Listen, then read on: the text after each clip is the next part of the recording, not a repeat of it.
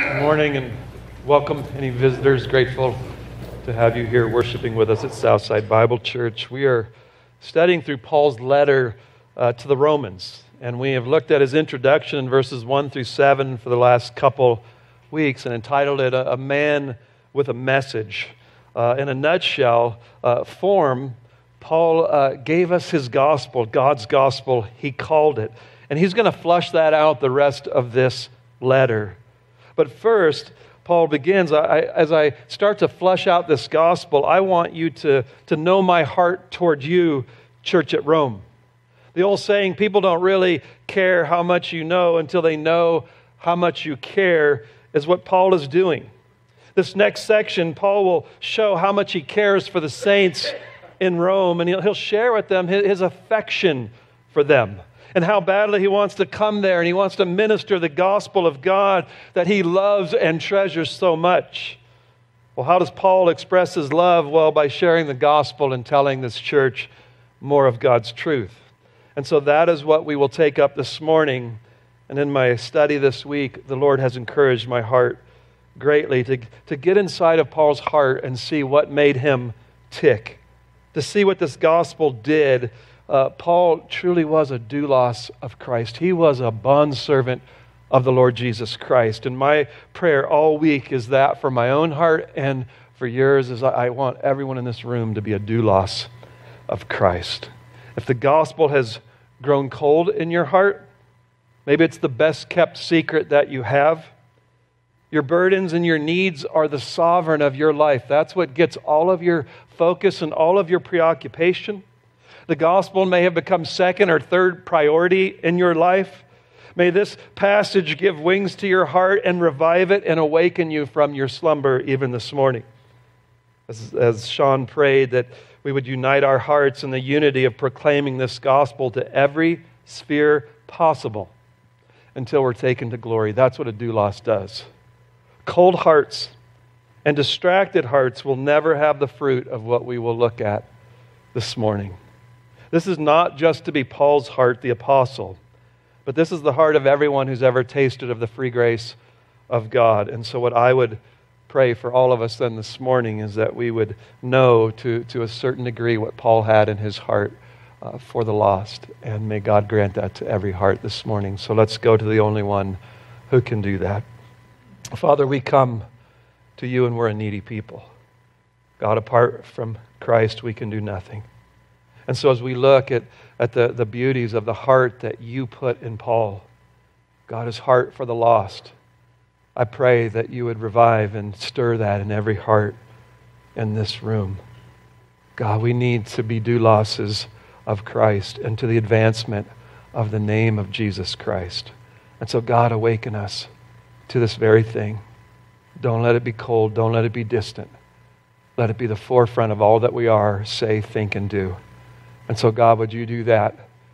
Would you do that in every heart here this morning? I pray in the name of Jesus Christ. Amen.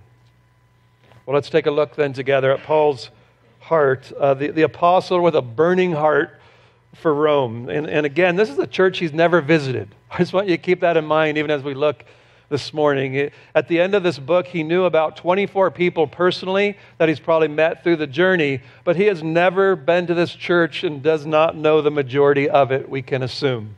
So our outline for this morning is we're going to look at four aspects then of what motivated the messenger. In verse 8, he was a delighted messenger. In verses 9 through 13, he was a desirous messenger. And in verse 14, he was a debted messenger. And in verse 15, he was a very determined messenger. So let's take this first point of this motivated messenger. Paul was a delighted messenger in verse 8. Romans chapter 1, verse 8.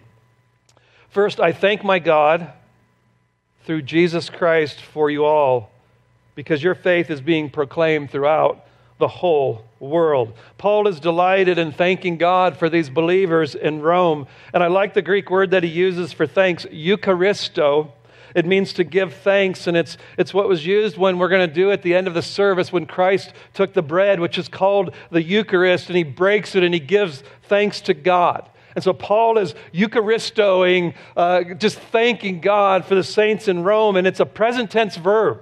This isn't, he did it one time. This is a characteristic of Paul's heart. I just keep giving thanks to God for you who are at Rome, for you all.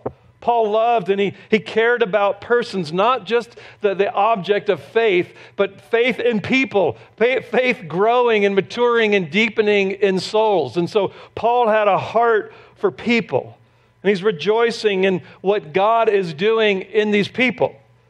A good example, I believe, for all of us to go and say, I thank God for you. We need, I've said this many times from the pulpit, is I think we need to be a more expressive people, to come and in our relationships with one another and to share our hearts and what we feel about each other, and not just wait till we die and stand up here and tell everybody what they meant to you. And so Paul was very good to just say, my heart is large for you. I give thanks for you. And so I want us to grow in the way you share with your wife, and the way you share with your children and your friends, and just the gospel makes you want to express love with your mouth, actions, and deeds. Don't just be stoics. Just this truth in Paul's heart, he just had to express it to others and to people. And I pray that we will grow from our worship to all areas to be expressive of what we mean to one another and our affection for each other. Well, my question is, why is Paul so thankful? Continuously giving thanks to God. He says, because your faith is being proclaimed throughout the whole world. Well, wait a minute, Paul. I thought faith was kind of an internal thing. Later, you're going to write that if you confess with your mouth Jesus is Lord and believe in your heart that God raised him from the dead, you shall be saved. And so faith is invisible, but to God. God sees the heart, and he looks at the heart that believes. So how do people know? How do they see this? Well, in verse 5, Paul says, I'm laboring to bring about the obedience of faith. And when faith begins to live and work out what it believes, people look at it and they give glory to God because of your faith. They know that what's producing this is not humanity. It's not flesh begetting flesh. It's faith that's being manifested and changing and transforming you. So I thank my God continuously because your faith is being proclaimed throughout the world. They're talking about what this gospel has done in the Church of Rome. Because of what your faith is, the whole world knew about it. I hear so often about your faith. I am an encouraged minister. I go into hospitals and they testify of you who have been there and your faith, and those who are sick and dying, and go into nursing homes and thank you that you guys come and bring the gospel week after week. And I've met visitors who said, man, you're one of the people from your church are in my office and I had to come see what this is all about. I hear it from neighbors, and churches are hearing about your love as far as Kenya, North Africa. I go on campuses. DU still talks about your faith. The men and women who go around on Saturday mornings and just hearing it, and Brendan McMillan preaching the gospel week in and week out. Paul just says, wherever I travel, I hear about your faith and what God is doing. And that is what faith should do, the obedience of faith. It should be something that's so transformative that as people look in, it's blowing them away, and they're talking about your faith. In Rome, Rome was the center of idol worship and debauchery. It's the Las Vegas on steroids. Your faith in the midst of Rome is being proclaimed everywhere. Christ is being believed and trusted in Rome. There's no CNN, Fox, NBC, papers, or internet, just word of mouth spreading and talking about your faith in Rome. It's observable, it's noticeable, it's public. The obedience of your faith is being proclaimed, and I just keep thanking God because of it. I love it. I love when I see the outworking of faith in lives, says the Apostle Paul. And why? We saw in verse 5, because the name of Christ is being glorified as a saving God who's transforming lives and changing them. So I love the obedience of faith because it can only be to God be the glory. Christ is being exalted by your lives. That's why God has put faith in us. It's not to hide it under a bushel, but to let it shine. We're not to be invisible Christians or secret disciples. Listen to Paul in Romans 15, a couple chapters later. We'll get there.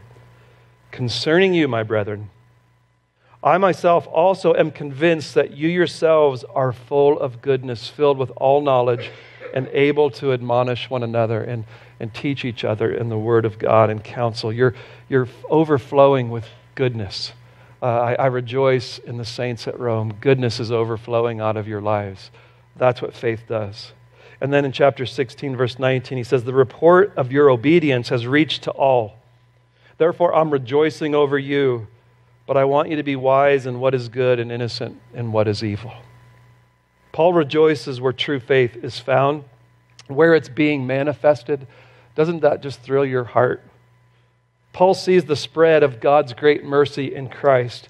He knows the promise, being in Judaism, that God says, Abraham, through your seed, singular, the nations are going to be blessed. And Paul's rejoicing because the nations are being blessed. This gospel is doing exactly what God said would happen when Christ was raised from the dead. Paul's rejoicing. God is doing what he said.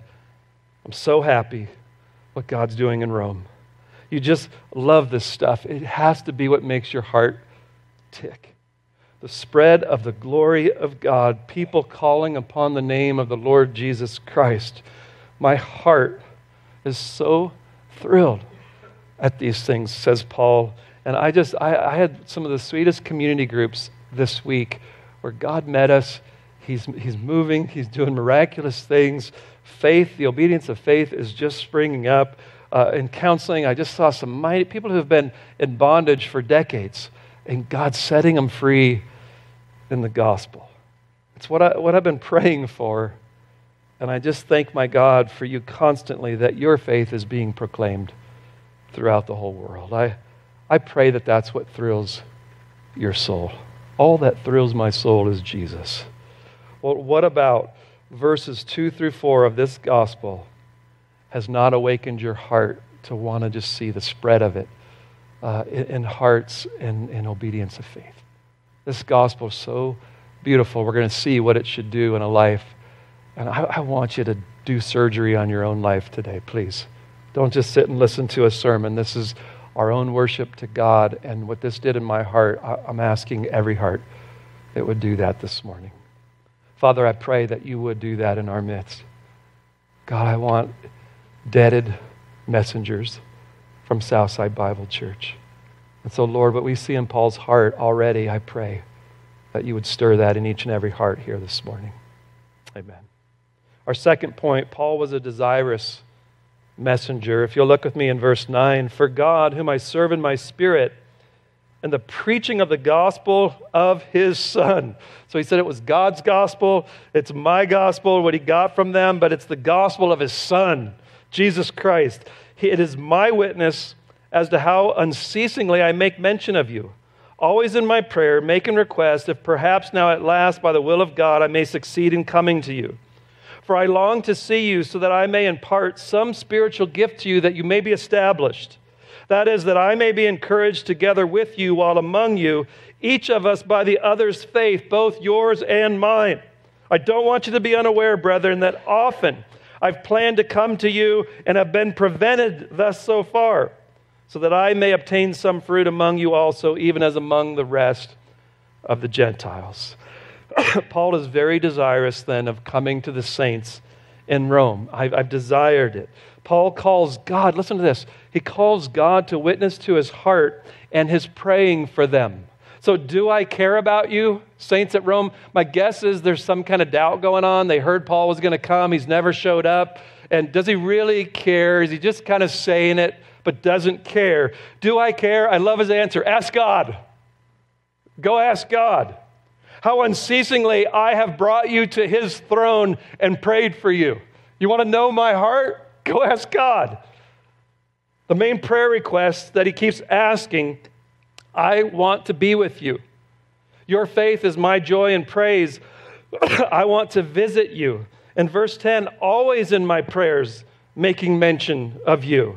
And I'm just praying that I can come, and I have been hindered thus far. So I'm attached to you, Rome, because of the gospel of Jesus. And I'm in the secret place for you constantly. I have a genuine interest in your souls and for the advancement of the kingdom of God, and I want to see you. How dedicated Paul was to the saints of God. And what that did for me this week is it begs the question of my own heart: do I share the same burden of Paul? And even tougher, what I had to wrestle with. Would God bear witness to it? Could I say, go to the throne room of God and ask Him how much I love you and how much I come to the throne of grace for you? Do you genuinely pray for the saints of God at Southside Bible Church and beyond? Would God be a witness to your joy in the growing faith, obedience of the faith in other people? Why is Paul so desperately praying for these saints that he might come to them?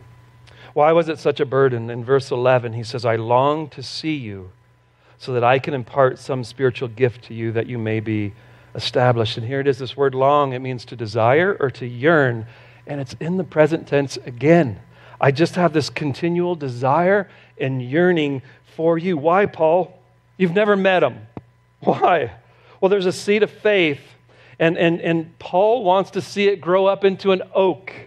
You want to use any gift that you have, and Paul had mighty gifts, and he wants to come use them in Rome for the establishing and the building up of this church that has genuine, true faith. I just want to come, he says, that I may impart some spiritual gift to you that you may be established.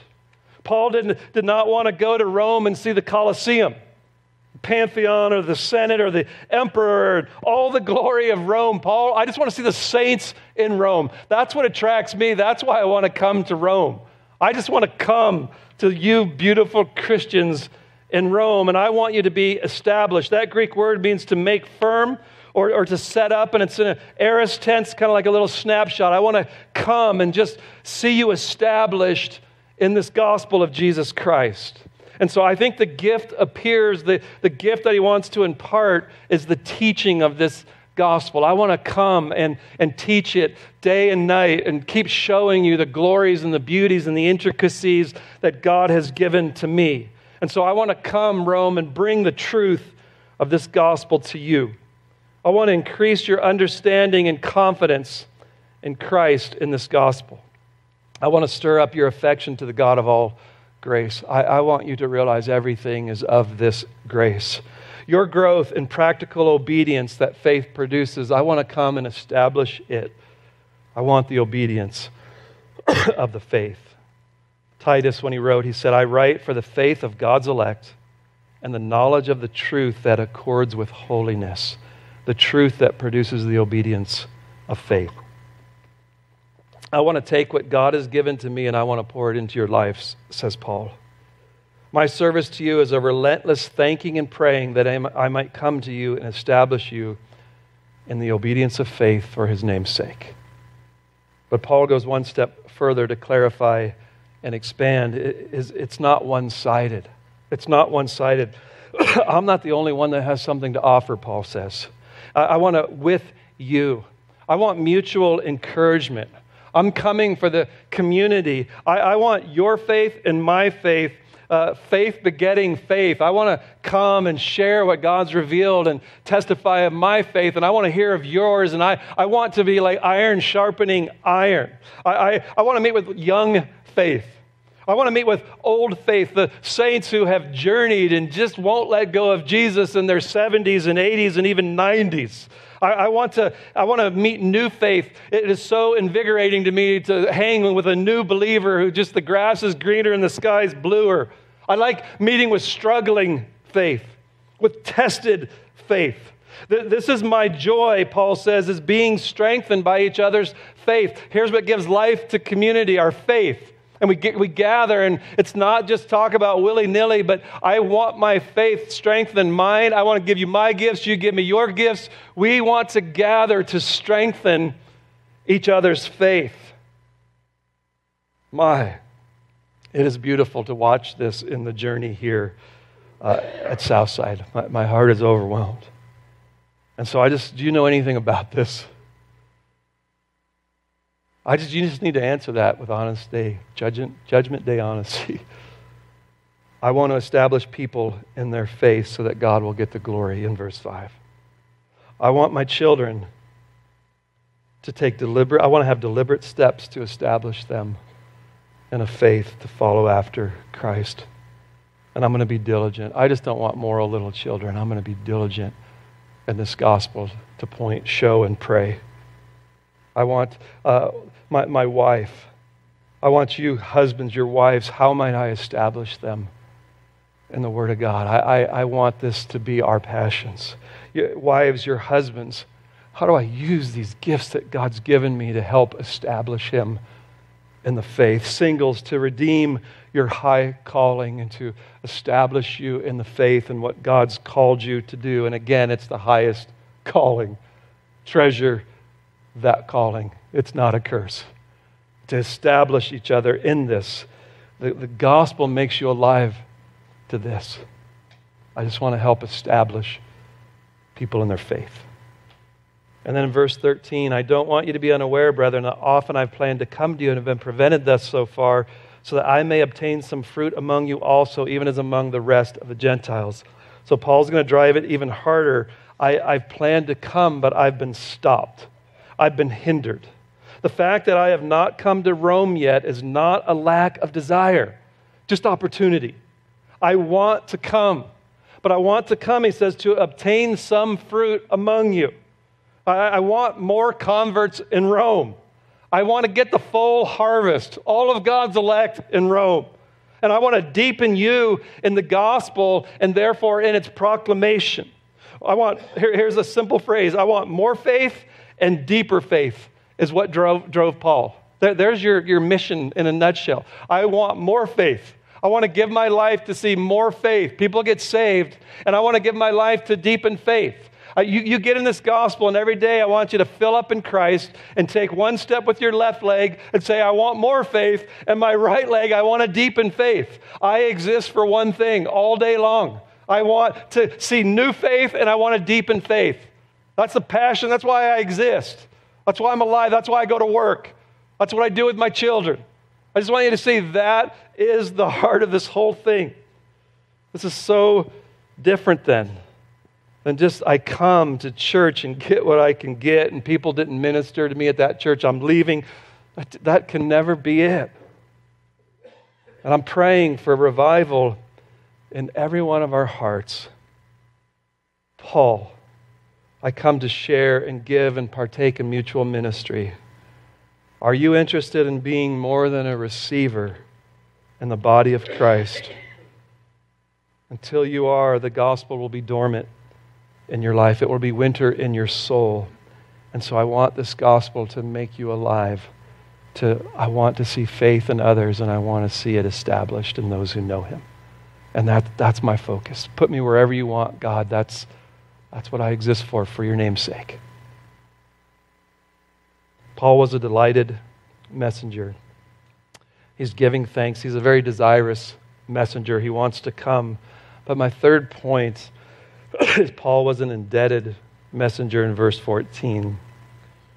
I'm under obligation, both to Greeks and to barbarians, and both to the wise and to the foolish.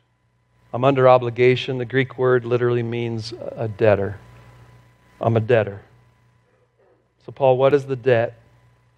What does Paul have to pay the Greeks and the barbarians? And he answers it in verse 15, to preach the gospel. So I'm a debtor to preach the gospel. Well, my question is, how do you get into such debt? Because I want to get Paul's heart. How do you get? He said, I'm called as an apostle. He said, I've been set apart for the gospel of God. I'm a doulos. And Jesus is Lord in the Great Commission. He said, go and make disciples. And so Paul's obligated, right? It just doesn't feel like the flavor of the passage, though. In verse 5, he says, as we have received grace. Paul is stunned that he received grace and salvation and apostleship to do this calling. So how does this create debtors? How does the grace of God being poured out upon a man, woman, or child make us debtors? Are we debtors as well? Or is just Paul the only one who's a debtor? Well, verse 14, I want you to catch it one more time. I am under obligation, a debtor, both to Greeks and to barbarians, both to the wise and to the foolish. It's a real simple observation. Paul is a debtor to who? To people. Paul is not a debtor saying to God. So I'm a debtor to people. And so how do you get into debt with people?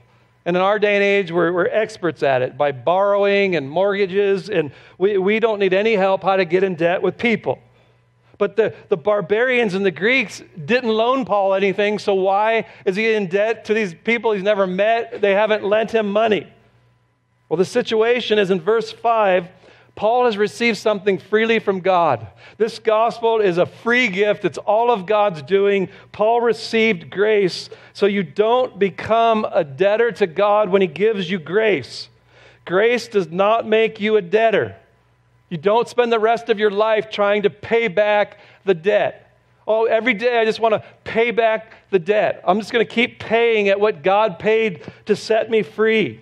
In Matthew 18, he tells a parable of someone who owed 10,000 talents. And he comes before the one he owed, and he lies. 10,000 talents was more than the gross national debt of that city, that town. It would have taken him forever. He could have never paid it back in 20 lives. And so he says, I will pay it back. I'll pay it back. The guy didn't get grace. And how do we know it? If someone owed him 2 denarii, just a little bit, and he runs out and he chokes him and throws the guy in jail. And Jesus is saying, you who won't forgive, you're going to be cast into the outer darkness where the worm never dies. And so if you don't get grace, you're never going to live into the fullness of the gospel. This whole book of Romans is that you would understand grace. And so our very first step is it's not to pay back. When you are given a gift, at Christmas, you don't spend the rest of your life trying to pay back your wife. Every month I'll pay back till I pay off the gift that you gave me. That is not what is going on in this passage. Grace is not a mortgage. You don't go into debt with God. Your debt has been paid in full, and it's been completely forgiven.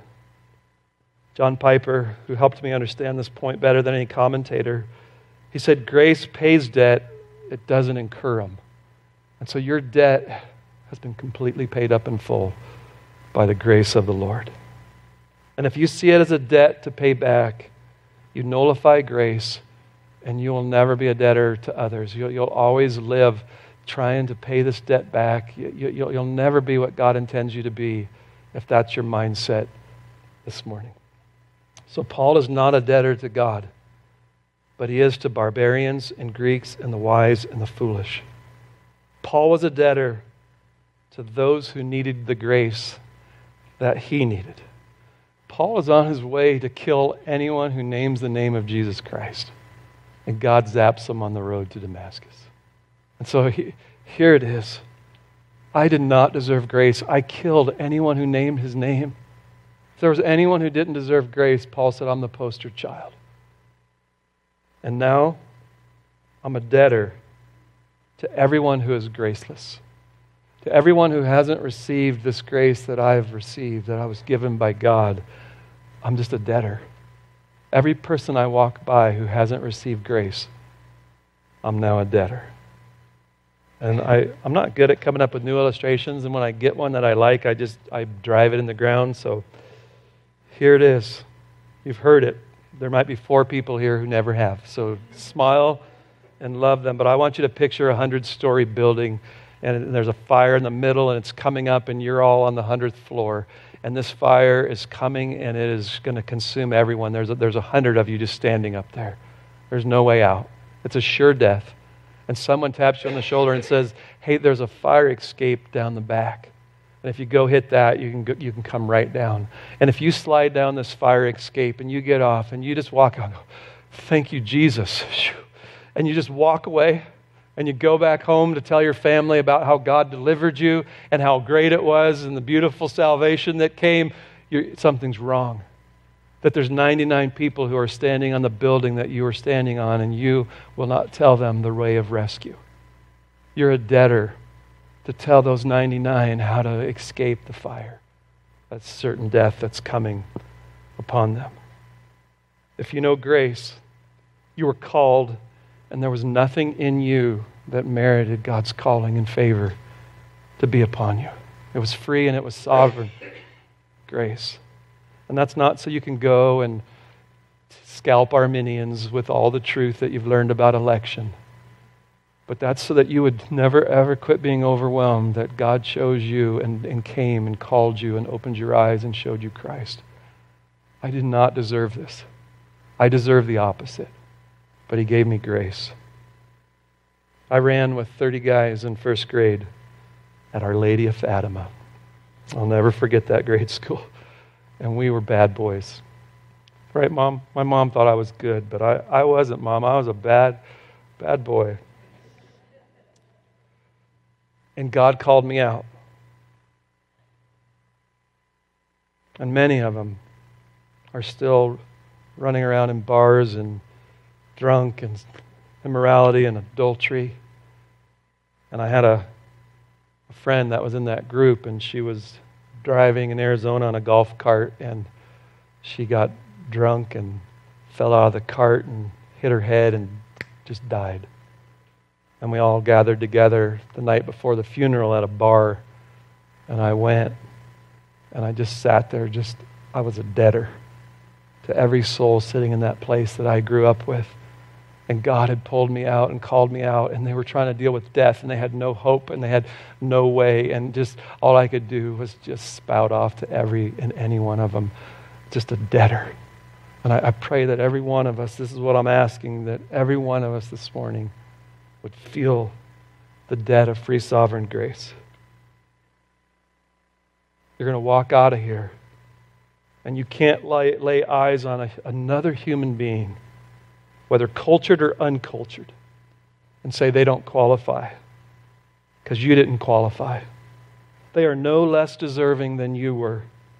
And that's got to take over your heart, this gospel. And that's why Paul says the Greeks and barbarians. The Greeks were the paradigm of culture. They were sophisticated, they were advanced, they were the yuppies. And the barbarians were less cultured, uncivilized, and they were foreigners. And so it really doesn't matter whether you're wise or educated, foolish, uneducated, higher class, no class. Paul just says, I am now a debtor to everyone who has not received the grace of God. This grace has taken me over, it owns me, and I have to be a debtor to everyone to tell them of the glory of grace. There's no qualifications for grace, it's free. Thus, debtors to everyone who stands in need of the same grace that I drink up daily. Paul knew he didn't qualify. Listen to what he said in Timothy. It's a trustworthy statement deserving full acceptance that Christ Jesus came into the world for what? To save sinners, among whom I am foremost of all. I'm the chief. And yet for this reason I found mercy, in order that as the foremost of sinners, Jesus Christ might demonstrate His perfect patience as an example for those who would believe in Him for eternal life.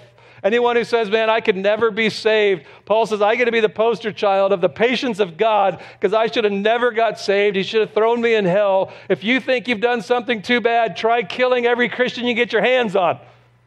Look at the grace of God this morning.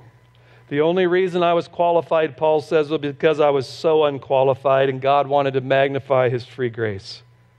And now I can't keep this from other people. And so God grip us with the reality of free sovereign grace so that there is no racism in any heart in this room. There's no homophobics. I pray for no self-righteousness. That no man or woman we could walk by because we don't like them. That we would be people who are debtor to all of mankind.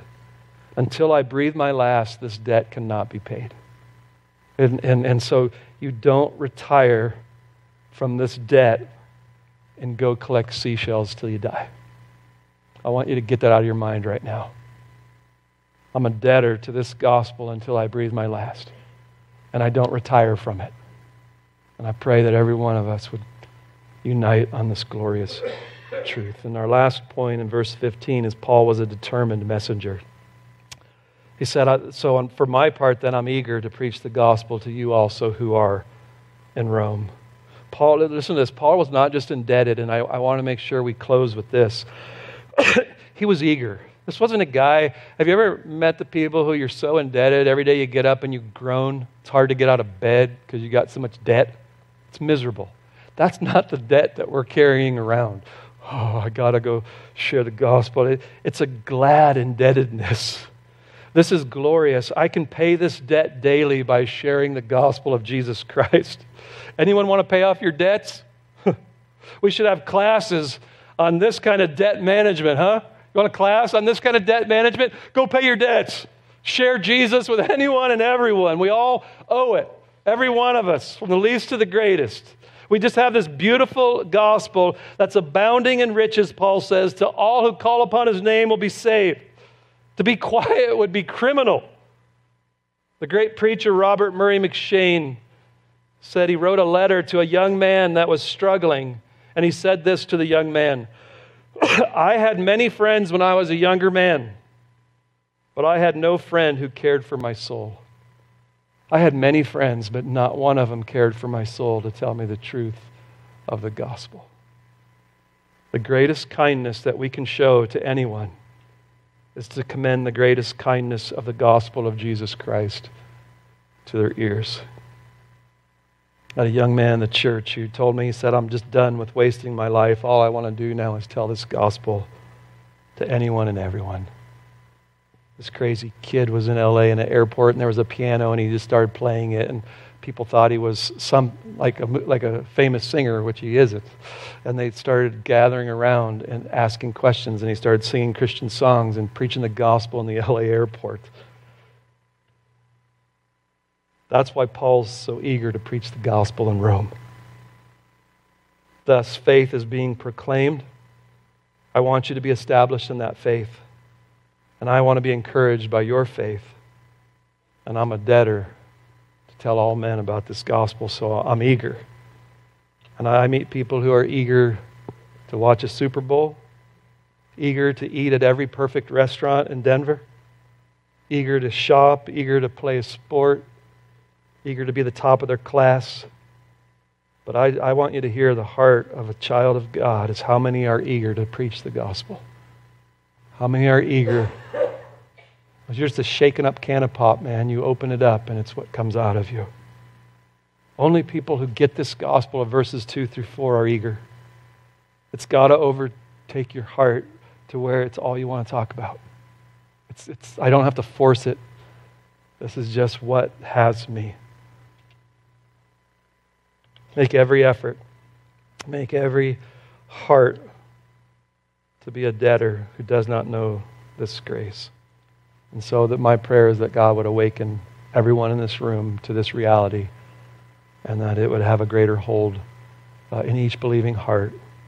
And if you've come and you are a debtor to God and you're trying to pay the debt off by being a good person and coming to church and clean up your life, it's an infinite debt that you'll never be able to pay. It can't be paid by a human. So Jesus Christ went up on a cross and bore the wrath of God for our sins. He paid the debt, and all he's asking is that by faith you'll turn from your sin and you'll believe in the Lord Jesus Christ and what he did. It's the only way to get out of debt with God. Look to the cross of Christ. And for those who have, let's go tell everyone that we can about the cross. Let's join forces and gifts and all that we are, and just don't lose sight. You don't just work in a nursery. You go into a nursery so people can be established in the faith without their kids disrupting them. And so I just want you to get the vision. Everything that we do is how do we advance people knowing Christ and being established in Christ to make it to the very end. So we're going to close out a couple thoughts of application, and then we're going to go to the communion table to remember how our debt was paid. And it's so beautiful. And so how can we work on being motivated messengers? First, your relationship to God. Paul says, I thank my God. I thank my God. And this seems so simple, but I pray that you could say with the psalmist this morning, oh God, you are my God. Do you remember when we began this epistle and Wesley's going around the world preaching the gospel and he gets saved? And he finally said, even my sins have been forgiven. I pray that everyone in this room can say, oh God, you're my God through the gospel of Jesus Christ. Don't let religion, don't let 20 years of church attendance keep you from God. This is the gospel that brings you to God, and you can say, oh God, you're my God. I told you about this guy a long time ago. I went to CU and I preached a Bible study, and this kid jumps up afterwards and rips open his shirt. And on his chest is the Great Commission tattooed in Greek. That's a lot of letters on one chest. And he said, I spent 2 years here at CU. Just anyone who walked by me, I told them the gospel, and if I missed them, I got down and repented and asked God's forgiveness. Then I got saved. And the grace of God has so overwhelmed my heart that now I share because He loves me, and I don't have to do this as a wrong kind of debtor, but now a true debtor to grace that paid every bit of my debt. And so every morning when I get up, I like to see in the mirror the Great Commission of how I want to live now for the one who died and lived for me. I call that a relationship to God. Secondly, Paul's a man of prayer. He's praying for them unceasingly, constantly, continually.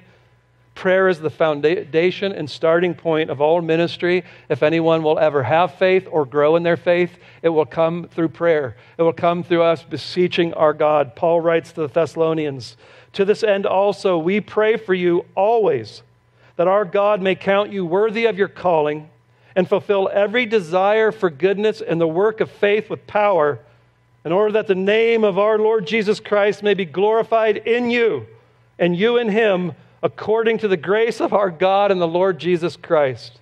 The depth of intensity of prayer measures the depth of intensity of our concern. And so we're praying for all the people that we're ministering to. And when you hear about each other's friends and family, we're praying and we're interceding and we're praying for each other that we would be established in the faith. And thirdly, he's a thankful man.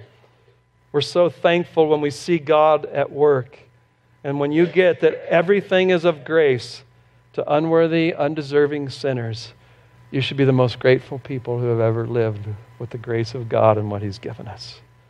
And then you're submissive to God. Paul says, I wanted to come to you by the will of God.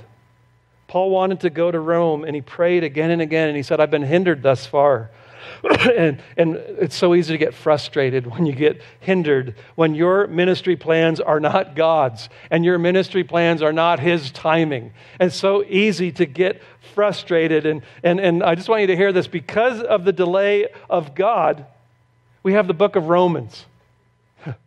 That's a great gift. I'm glad God didn't let him go when he wanted to go, or we wouldn't have Romans. And so some of you might be wished he had gone so you don't have to spend 6 years with me in Romans, but it's cool. So how God answered it, how did He answer it? He brought Paul into Rome as a prisoner. What a way to answer your prayer, Paul. There you go. You want to go to Rome? I'm going to take you there as a prisoner. And in Philippians 1, Paul says the whole praetorian guard is hearing the gospel and believing in Jesus Christ. I'm a debtor. Stick me in prison in Rome, and I'll just start telling everyone about Jesus Christ. So he said, be happy. The gospel's not changed. It's going forth right in their home, right in the middle of the whole Roman setup. And so I want you to pray anyway, anyhow, anytime, God, how you want to use me for creating faith to be that instrument of salvation, and then for others to grow and be built up. I have a dear brother who's very, very sick, and he came to a crossroad where he had to decide to do dialysis or just die. And he just said, man, I have so much assurance. I'm ready to die. I'm so sick, I just got to sit in my house. I can't do anything. And we met, and he's been in that house, his house, just praying and interceding for so many of you. And every prayer request I have, anytime I get to share the gospel, I'm just telling him about who people are, and he just prays and prays. I think some of you are converted here because of his prayers, and some of you have grown because of his prayers. And when he realized that God's using him that way, he said, I'll get dialysis. If I just got to sit in my house sick and can pray for these things, man, I'll do it. And that is submissive to God. Fifthly, a personal concern for the saints. Again, Paul had never visited Rome, and he was concerned. Do we have this kind of concern for the people that we've never met? Those who are being martyred even this morning around the world who have faith in Christ. So we want to have, some of you haven't even met sitting here this morning. and we care about each other because we're brothers and sisters in Christ. And then do you desire, sixthly, their strengthening, that they would be established. Our whole church was built on Colossians 1:28. We proclaim Him, Christ, admonishing every man and teaching every man with all wisdom, that we may present every man complete in Christ. And for this purpose I also labor to the point of fatigue, striving according to His power, which mightily works within me. Does your heart just beat to see God's people strengthened in their faith and built up and established? I just want to be a channel of grace to make you stronger. I pray that you are discipling people, you're getting in lives, you're doing everything you possibly can to help build people up and establish them in the faith. And then I pray that your personal conviction of your obligation to the gospel, I pray that you would see that you're a debtor, and that would consume you more than your own needs and all the things that you think about throughout the day, but that our hearts would be taken over with this gospel. And all I want to do is advance it. I want to see faith created, and I want to see faith deepened. I want revival in the highways and byways. And so I'm excited. I got an opportunity for service at a new nursing home to have a service there. We need musicians and preachers. I want you to see Rick Hallahan, and go find opportunities. Just as debtors, as what we need is organic, not planned, and just organic, true testifying of the grace that you've tasted and seen. And just open your eyes, and we're a team.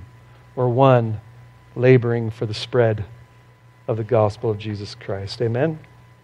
Amen. So what we're going to do is we're going to come to the table, and we're going to look at what makes us debtors. If you're sitting here going, I don't feel anything for the lost, I really don't care, is where it starts is you come back to the cross, the power of the cross. And you look again at what Christ has done to pay our debt. And if that doesn't somehow begin to make you indebted to tell others of this gospel, something's wrong. So let me pray, and then we will pass out the elements. And I just want to remind you as we pass out the elements that this is for believers only. If you're an unbeliever, I'd ask that you don't partake, because God asks that you don't partake, but that you would come to faith and believe in Christ. And we'd love to help you in that after the service. And then that you would exercise oversight in your families for which children should or shouldn't take of communion. So let's pray. Father, I thank you for Paul and what you did in his heart and how through the Spirit you gave us this letter. Thank you that he was delayed, and so that he, by your Spirit, penned the book of Romans that has changed the world for thousands of years. And so, God, I just pray that it would change us today. I pray that Southside Bible Church would lay hold of the beauties of the cross of Christ. I pray that you would enlighten and deepen our thoughts and our hearts and our love and affection for the work of Christ. And I pray the fruit of that would be hearts that want everyone and anyone to come under this Christ, to find the saving grace that is offered freely in Him. God, I pray, let us be true debtors, and take away any prejudice or laziness or anything that would ever be in our way to tell of the glories and the beauties of Christ. God, thank you. Thank you for making us motivated messengers. And so, God, I pray that you will work in our midst and you'll use each one of our gifts to bring this about. And so, God, let faith be called in South Denver and the whole world, and let us be established in the faith at Southside Bible. Let us use our gifts and our hearts and desires for this end, for the one purpose, that much would be made of Jesus Christ and He would be glorified. God, I pray now at the communion table that every heart would be encouraged now as they remember the greatest gift that has ever been given. God, let us eat and drink worthily with eyes of faith, wanting to leave any sin in our lives and wanting to walk closer with Him. I pray that in the name of Jesus Christ. Amen.